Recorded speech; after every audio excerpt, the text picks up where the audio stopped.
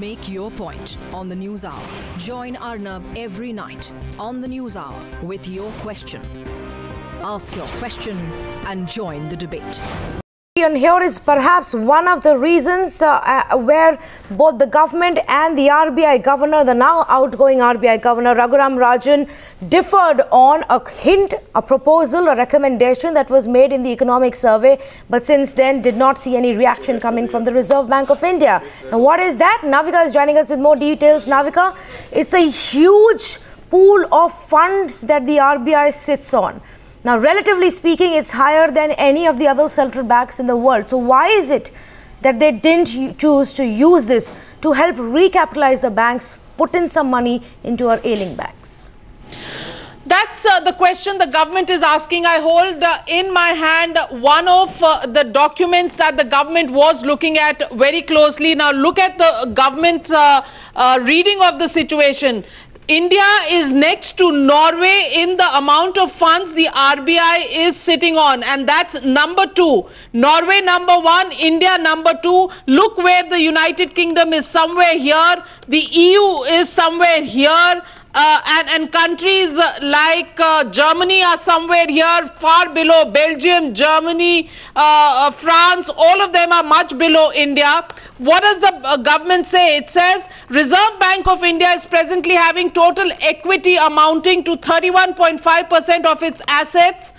This is almost 3 times the median level of equity, that is 11% that major central banks normally hold. So India is sitting on 3%, 3 times the percentage of equity that normally countries really bank on. That is 11%. India is sitting on 35%, which means, Tanvi, what does it actually mean in monetary terms? It means that if the RBI had released 2 lakh crores into the market, either to public sector banks to recover their bad loans and to recapitalize them so that they could lend forward, or create a bank which would absorb all the bad loans that were there on the balance sheets, it would still have 25% of the credit capital equity on its balance sheet.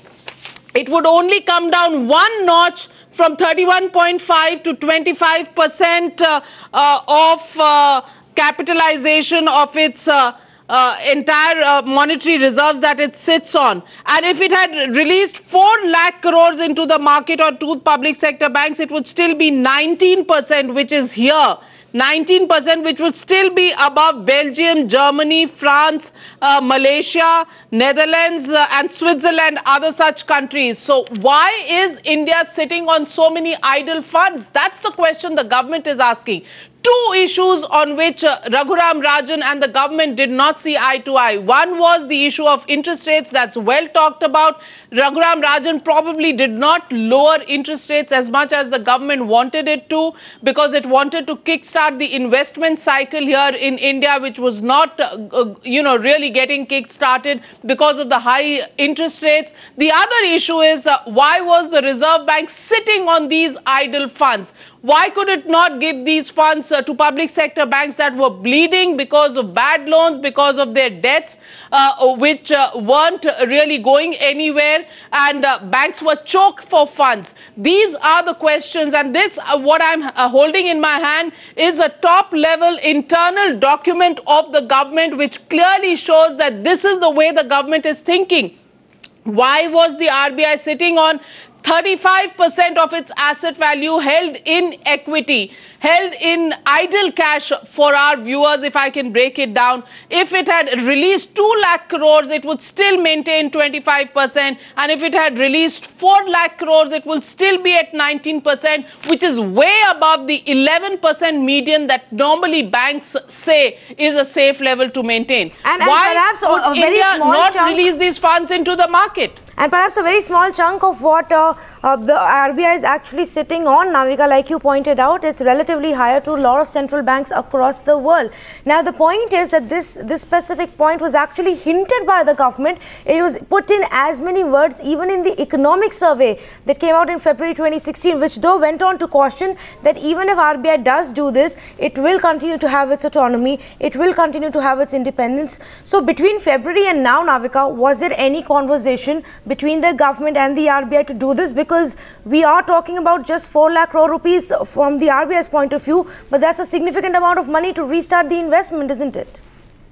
That's right. In fact, 2 lakh crore at the lower estimate and 4 lakh crore at the higher estimate is the kind of funds that the government wanted RBI to release into the markets to give to public sector banks, which could then give it to other businesses which were really choked for funds. In fact, what we do learn from our sources in the finance ministry, it is actually the small and medium enterprises that have been paying the price. They haven't been getting the funds that they require from public sector banks, and it is this sector that this government wanted in fact to lead the growth story as far as India is concerned, and that really wasn't happening because the RBI was choking these funds. The question and why the government was at complete loggerheads with Raghuram Rajan, though a very nice relationship was maintained on the surface, and the finance ministry and Raghuram Rajan never really had anything which was untoward in the relationship they shared.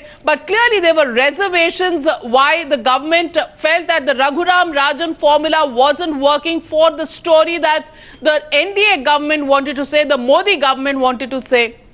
The Modi government wanted more funds for the small and medium enterprises to actually kickstart the investment cycle in the economy. That really wasn't happening because the RBI was sitting on these funds. The public sector banks, on the other hand, were completely choked for funds, not getting these funds. If they had given 2 lakh crore rupees, it would have revitalized the investment cycle in India. And in fact, experts even say up to 4 lakh crores would have still meant 19% of the asset value would have been held in equity terms, which was very robust compared to the 11% median that most banks maintain.